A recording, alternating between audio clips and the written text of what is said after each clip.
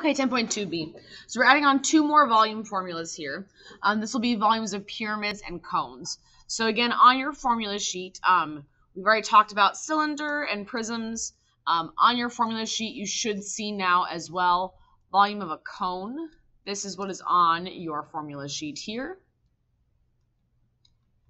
A rectangular pyramid and a triangular pyramid.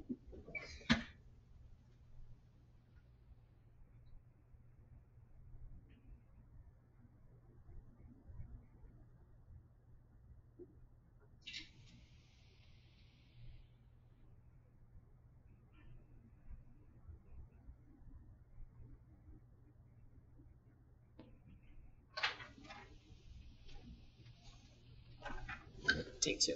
Cut this.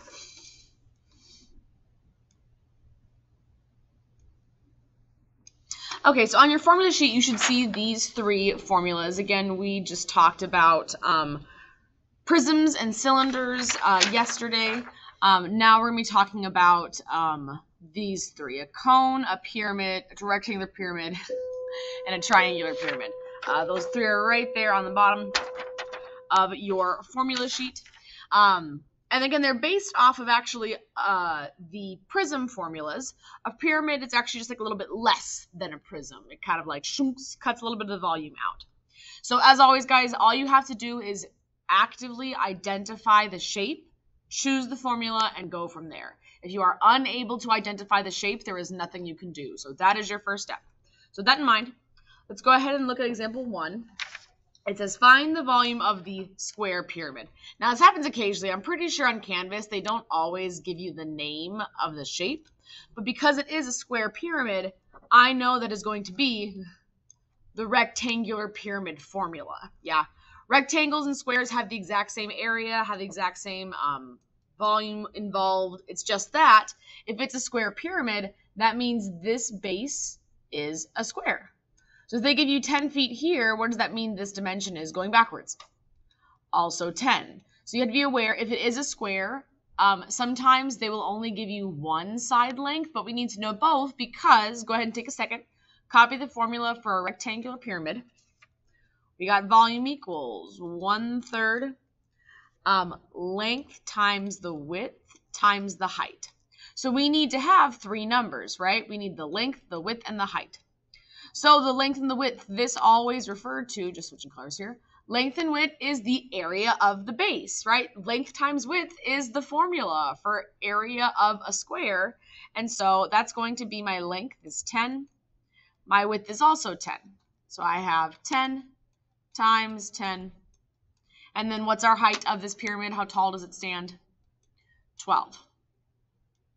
So there's my 3 numbers. I literally just plug this all in and hey, I've got my answer. Take a second to do so.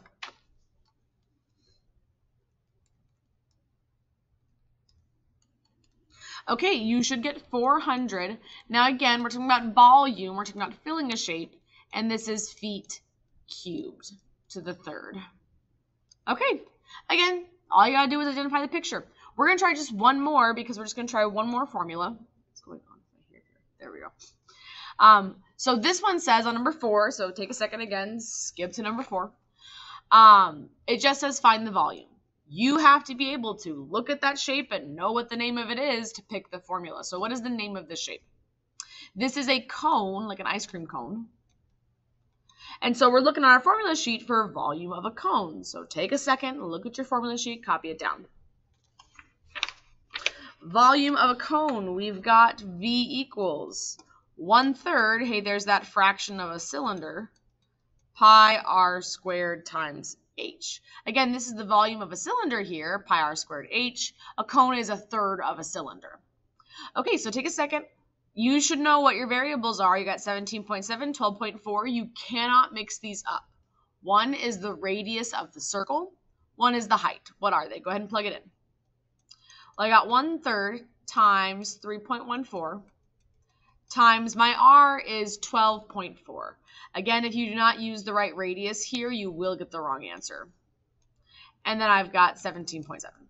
Okay, so definitely need to calculate for this. Let's take a second here. 3.14 squared times 17.7. Okay, you should get a volume of 2,848.55, so we'll round that to 60. And again, we're talking volume here, so this is millimeters cubed. Okay, so it's just those two new formulas really for the most part of what we're doing today. I'm going to check one thing while I'm here.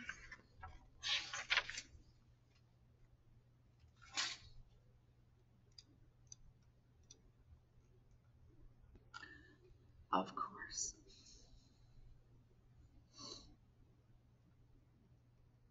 It should be fine. Okay, so just to intro the formulas, that's all I wanted to do. We'll come back on Monday and we'll do the rest of this.